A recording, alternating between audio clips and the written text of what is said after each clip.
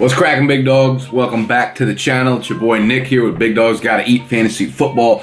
We got a real good episode for you today. We're getting into my top 3 breakout candidates for 2017 fantasy football. It's gonna be a good one because I put a lot of time into this one. There's a lot of information. I'm gonna hit you with some solid points. Now, it was gonna be 6 guys, but 3 of them I already covered in my sleeper video, which I'll link here. I don't want to get repetitive and keep doing the same dudes, even though, you know, those are the guys I love this offseason, and I'm not going to change up the names just for the sake of putting out more video content. If I like them going into the season, those are going to be my guys that I hammer all summer, right? Anyways, these are 3 new guys that I haven't touched on.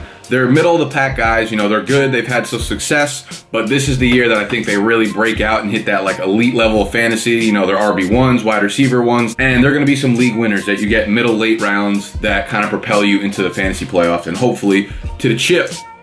And as always, thank you to Monster, our sponsors, for this beautiful video driven by this energy drink. They're not actually our sponsors, but I'll keep saying that until they sponsor me. Fantasy football industry is a great industry to start marketing into. Untapped potential for you Monster reps. Hit me up. Also, yo, I got these sweatpants shorts yesterday, cut off here. Best buy I've ever had. Things are comfortable. They're like, I don't have to wear gym shorts around the house no more, but I don't have to go full sweatpants when it's summer mode. Gorgeous. I would very highly suggest it to anyone. And don't forget, if you enjoyed the video, please give it the thumbs up, share, subscribe to the channel if you are new. That keeps me motivated to keep going. It gets more people onto the channel and it helps me grow. So I'm done with the plugs. I'm done advertising. Let's get into the numbers.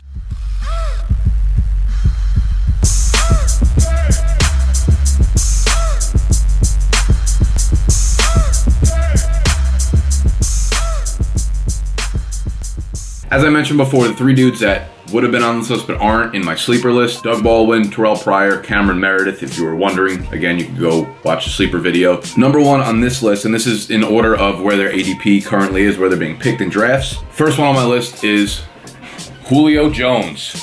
You may or may not have heard of him. Nah, I'm just fucking. So first on my list is Ameer Abdullah, the running back for the Detroit Lions, currently going 63rd overall as running back 24. The Lions' 2nd round pick in 2015. I loved this dude coming out of Nebraska. When I watched his film, I was like, he is going to be an absolute stud in the NFL. I think he brought the entire package. He's very similar to Christian McCaffrey in terms of his skill set. What happened was he came into the league on the Lions. They had an awful offensive line. He didn't get a lot of opportunity. He didn't get the touches to really be a workhorse there. And those 2 things coupled together just didn't, you know, it paired out to be an average, mediocre rookie season. The flashes of talent were definitely there. He had some big plays and he looked really good at times, but just the offense as a whole really held him back. And 2016, I'm gonna say luckily for us, luckily for me, Abdullah suffered this foot injury, and he only played in 2 games in 2016. Because of that injury, the mediocre rookie year, the injury in the 2nd year cost him a lot of games. Now his ADP is shooting down to, like I said, RB24. So he's being picked as an RB2/RB3, and in my eyes, he's a high-end RB2 with RB1 upside in fantasy this year. Now there's a lot of arguments to be made from the opposing side. If you don't like Abdullah, you're staying away from him this year, and I want to break down each and every one of them for you. 1, the lack of opportunity. Will he really be the workhorse? 2, injury concerns. Is he injury prone? 3, poor offensive line. 4, Theo Riddick eating up all the backfield receptions, just being that 3rd down back there, limiting Abdullah's PPR upside. So we'll start at number 1, what I said, lack of opportunity to feature back in that role. So you look at the Lions offseason, right? They chose not to draft a running back. They chose not to sign one via free agency. And I think actions speak louder than words in that. Clearly, they are comfortable with their backfield right now between Abdullah and Riddick, and then Zenner kind of splitting a little bit of the load there. So that shows how much faith they have in Abdullah there as a running back to not take anyone. After having one of the worst ground games in the NFL last year, they did nothing to improve it this offseason. Abdullah proved throughout all of college that he can handle a workload. His sophomore, junior, senior seasons, he averaged 281 touches in each of those seasons. He was clearly the featured back there in Nebraska, and he's shown that he can handle that workload. And lastly, there was a report that I saw on Roto-World that the Lions website had posted on their official website that they expect Ameer Abdullah to have a featured role in the Detroit offense in 2017. Now, I'm not going to take that for exactly what it is, but if the team is suggesting that that's going to be a big part of their offense, I'm not going to, you know, what in that offense says to you that he won't. There's no way that Zach Zenner's going to have a feature role. Theo Riddick has proven that he's a terrible running back in terms of being on the ground. He's a very good pass catcher, but that leaves a lot of carries and a lot of opportunity for Amir Abdullah to get all the early down work and a lot of the goal line work. So lack of opportunity, I argue that he's already shown that he can handle a big workload and that there's nothing else there. No free agents, no rookie running backs to take anything away from him. So clearly the Lions had faith in him going into this year. Number 2, the injury concern. Is he injury prone? No, he's not. The NFL has a big recency bias. What has happened lately? That's who you are in this league. We've recently found out that it was a Liz Frank foot tear injury that Abdullah has, which we've seen hurt players, but we've also seen athletes come back from it. This is the same thing Kevin Durant had, and people are like, oh, his career's done. Seen athletes not come back from it well, but Abdullah's near 100%. All the reports say he's ready to roll. He'll be full go for training camp. So as long as the reports say he's fully healthy, why would you just suggest that he's not going to be ready to go? Doesn't make sense to me. So I'm okay with him being ready for 2017, fully ready, healthy to go. Otherwise, he wouldn't be on this list, obviously. So is he injury prone? No, he played every single game in college, sophomore, junior, senior year, handling that full 281 touches per season workload. Rookie season, full 16 games, no injuries. Last year was that first injury. That's the only thing most people are going off of, and they wrongly assume he's injury prone because of last year's injury. The 4 years prior to that, handling a big workload, no injuries. No way in freaking heck that I'm putting Abdullah as injury prone. He's my friggin' boy. To the third point, their poor offensive line. Can any running back be successful behind Detroit's line? That's a good question, but Detroit has improved this offseason, right? They're no Dallas, they're no Oakland, but they had 2 key additions, and I want to read this off for you. They added right guard TJ Lang and right tackle Ricky Wagner this offseason. Both players finished inside Pro Football Focus's top 10 ranking of pass blocking and top 20 overall. So big upgrades at those positions for the Lions, which should definitely boost Abdullah's play and Abdullah's patience and timing behind that line. This is going to be big for him. It'll be by far the best Detroit line that Abdullah has been able to run behind. And that being said, they've had an awful offensive line the last few years, and Abdullah still managed to be able to put up 4.3 yards per carry, which is a respectable number behind a really bad line. You look at a guy like Latavius Murray, you can only manage 4 yards a carry behind Oakland's offensive line when all the other guys in the backfield are averaging 5.5, 5.6 yards per carry.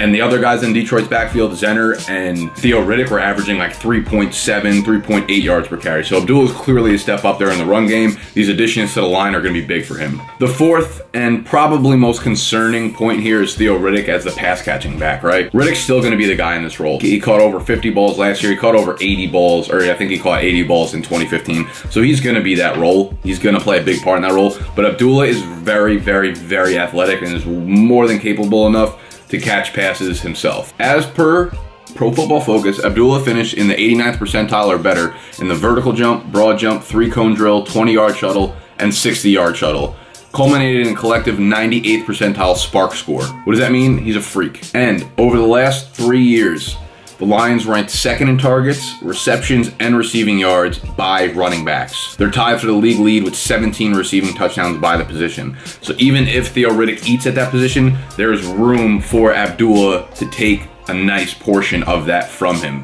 He's super athletic, really good receiver coming out of the backfield, underrated in that aspect of the game, and they can definitely use him rather than taking him off the field for Riddick if they don't think that's the right move. All in all, I think there's plenty of opportunity to go around in the backfield as a receiver. Again, in his rookie season, Abdullah caught 25 balls, which is by no means a big number, but you would definitely expect that number to jump up a little bit and even itself out between Riddick catching 80, Abdullah catching 25. You know, take 15 from Riddick, give 15 to Abdullah, and boom, 40 receptions is great to pile onto an early down workload. Now, Zach Zenner is their big guy, and he got a lot of goal line touches last year, but I really only think that was the case because Abdullah was out. I don't think he's a better runner. I don't think he's like that much more powerful. I think they give Abdullah a chance to rush some of those plays inside the 5-yard line. So I don't see Zenner playing a big role there. All right, so that's breakout candidate number 1. We move to number 2, another running back. Blah, blah, blah, blah, blah, blah. Powell out of New York, the New York Jets, currently going 72nd overall, running back 26. It would be pretty easy for me to argue that Powell has the highest ceiling of anyone on this list. Obviously, the key factor here is that he's sharing the backfield with Matt Forte. Now, Matt Forte is going to be 32 this season,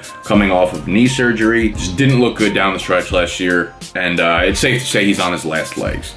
And I don't think people understand just how good Bilal Powell was last season when the Jets finally gave him that full workhorse load. So over the team's final 4 games, when Powell finally, got handed the keys, he was averaging about 26 touches a game, 138 total yards per game, and he scored 3 times in those 4 games.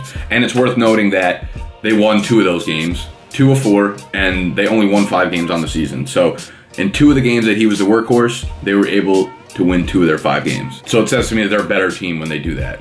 And I mean, I don't really expect the Jets coach is to play to win, but if they want to do something crazy and actually try to win ball games, they might do that. Plus, you got to think it's a rebuilding year. Like what they're throwing away all their vets. What's the point of feeding Forte when you could see what you have in this young running back in Powell, right? And not to mention, over that 4-game span that I just talked about, he was running back number 2 in fantasy over the last 4 weeks of the season, behind only David Johnson. So obviously, the Jets offensive coordinator John Morton, great name, great generic name, came out this offseason and said they're going to use a running back by committee. Like, obviously, what's he going to be like? No, Forte and his $4 million salary, going to sit on the bench. He's useless. Like, that's what they're going to say, of course. But most people expect Powell to take over the majority of the workload there in New York. You have ESPN's Rich Cimini fully expects Powell to be the starter in New York. Powell's 28 years old. He offers more than Forte on the ground. He offers more than Forte through the air. Powell actually finished with the 4th most receptions by any running back in 2016. He had 58 catches. The one knock I would say is Forte probably will remain the goal line back. He had 71.4% of the Jets carries inside the 5-yard line last year. He was actually pretty good at that. If you remember, he had a lot of goal line scores, 1-yard line scores, and that's why he was actually useful in fantasy last year, and I don't expect that really to knock off unless he's injured. But the overall problem, or the overall question here, is how much of Forte's workload is going to go over to Powell this year. Is it really going to be a changing of the guard? And I'm not sure that actually really matters as long as Powell has the majority of it, right? So the Jets offense sets up well for Powell. You look at their team last year, right? They were 5-11, which means that they were definitely trailing for a large majority of their games. They're down in points. You're not going to be running the ball a lot when you're down in points. They still managed to have the 13th most rushes per game with 26. At 5-11, you're trailing a lot, but they still committed to the ground game. They want to run the ball, and that says a lot going into this year. I think they're going to continue to try to hone in on that philosophy. And even if they don't, Powell is that pass catcher there. Like I said, 58 catches last year. If they don't want to run the ball a lot, he's going to be the guy that they dump the ball off to. Quincy Enunwa came out and said John Morton's offense is predicated on getting the ball out fast. There are going to be a lot of quick passes, which is another positive for the running back. So there could be a ton of dump-off opportunity for Powell here. So even if he doesn't win the job outright, he has standalone value, a lot of standalone value by himself, and should be a legitimate RB2 in fantasy by himself. And he's getting picked RB26, 72nd overall. I think he's getting picked at his floor. There's only upside where in his value right now. And if Forte, like I said, coming off knee surgery, 32 years old, if he goes down with an injury, Powell is an instant RB1. It instantly goes into the top 10, top 8 at the position. I think he's one of the steals of the draft this year. It's number 3 breakout candidate for 2017. Wide receiver. We had 2 running backs. We're going to move over to Los Angeles. The Rams. Not the Rams. God damn, Nick. Pull it together. Let me take a sip of Monster. Woo! Los Angeles Chargers, baby. Tyrell, whatever you call him. Tyrell Williams, a wide receiver for Phillip Rivers in Los Angeles. Currently getting picked 114th overall as wide receiver 50. Insanity. A lot of this analysis and a lot of this upside is coming from the very recent news of their number 7 overall pick, Mike Williams, a wide receiver, herniated disc back injury. Obviously, they drafted Williams to be a stud on the outside. This back injury is going to be very, very costly to him and his progression as a rookie receiver. Now, he suffered the injury in the first day of rookie camp. Hasn't played since and has been ruled out until training camp at the very least. That's not a good sign if you don't even have a somewhat of a timetable on this guy coming back. Remember, training camp doesn't start till later in the offseason. This period for rookies to develop timing, to develop chemistry with not just quarterbacks but teammates is a really big part in their progression. So you look at these other first-round rookies in the past few years, first-round picks, hyped up, talented guys that have had these off-season injuries, and just listen to this list of names. So it's guys like Rashad Perriman, Josh Doxson, Kevin White. Clearly the injuries were bad news for them, and I think it's going to be the same for Mike Williams because this is a key part of their development. Reports just came out from Coach Anthony Lynn to acknowledge a first-round pick. Mike Williams is getting behind due to so much time with a back injury. Like, you need to learn the playbook, you need to develop the timing, a lot of this. But anyways, let's get back to Terrell Williams. Who is Terrell Williams? Who this guy? Who do you think you stinking that you stunting on? That man. So now Williams has the opportunity. It's there for him. He's going to be that wide receiver on the outside. And I think it's going to be a big year for this guy. So he already proved it in 2016 that he's capable of having a big year. A lot of people probably don't know this, but he was wide receiver 11 in fantasy last year. Like, overall, for the entire season, wide receiver 11. In standard leagues, His PPR finishes were a little lower, but still top 15, top 17, I think it was, for PPR. That's some low-key good stuff right there. He caught 69 balls, had 1,059 yards, and scored 7 times. Williams is a big dude. He's 6'3", 6'4", 205, 207 pounds, so like a really nice prototypical build for a wide receiver on the outside. And he's got blazing speed for that size. He runs a 4.4 840. Williams ranked 89th percentile in burst, 82nd percentile in agility, 98th percentile in catch radius, huge by the goal line, and 83rd percentile spark score. Now, these numbers don't always translate into the NFL. You know, I don't want to be the one to like pin things on that because we've seen like the Kevin Whites and stuff, but we saw it translate last year, so why would you think it's going to be any different? He had a big year last year, and it's shown that his athletic ability has translated into the NFL. He averaged 15.3 yards per reception. So among guys that had at least 95 targets last year, he was 4th in the NFL with that. Only behind Julio, T.Y. Hilton, Marvin Jones.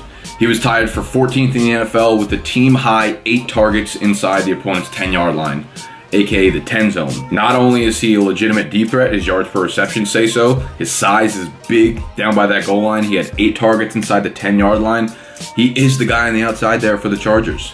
They pass a lot, and they're going to look his way when they're near the end zone. Now, it's going to be difficult for him to repeat his 115 targets that he had from last year, because Keenan Allen's returning, obviously. But he is the first option on the outside. My best estimate says he will definitely have 100 targets again, if not more than that. He could shock us and you know, turn into an elite wide receiver, which would definitely not shock me if he had, you know, 115, 125 targets next year. So as I said, this injury to Mike Williams is going to kill his progression. He has a big uphill battle to climb to get playing time now to be like an actual threat and a real receiver on this team, coupled with Williams being a very good deep threat, and his size and athleticism, just, you know, he's a possession receiver. He's a good by the goal line. That catch radius is great for fades, for whatever you want, whatever route you want him to run, he could do it for you. So he has a huge ceiling here. There's not much downside. Like, what downside could you see here as being the #1 outside guy with height, athleticism, speed, deep ball, goal line, like all those targets, man? Like, what downside do you see at wide receiver 50, 114 overall? Like, come on. So he's probably my favorite pick outside of the top 100 current ADP. And I think he could legitimately finish as a wide receiver 2 in fantasy this year. So given that, he's one of the best values in the draft right now. So that wraps up my top 3 breakout candidates. I hope that was informative. Hope it was valuable. I hope I changed your minds and got you thinking. Go ahead and list down below some of your favorite breakout candidates. I have a feeling they're going to be guys like John Brown, Stephon Diggs. I can't really think of any other off the top of my head, but I feel like those are going to be some of the top guys. And I want to know what you guys think about these guys and if you think they're going to break out. And if not, why not? Because I feel like I battled a lot of the points that you would say against them. But anyways, if it was good, please give it the thumbs up. Again, share, subscribe if you're new to the channel. We'll be giving out good fantasy football info all off season. This has been linked below the whole time, so go follow us on Twitter. And go check out the blog. These are all posted in blog form. Get the newsletter for all updates, Big Dog's Gotta Eat style. Oh, also, if you're looking for any fantasy football gear, talking draft board kits, comes with a draft board, all the player labels, koozies for your league members, or championship belts, rings, trophies, any of that kind of stuff. I got an affiliate link for fantasyjocks.com. They have the highest quality products in the market. I can guarantee you that. Go check it out. Everything is linked below that I talk about. Thank you for spending your time with me. I appreciate it. I'll see y'all next time. Peace.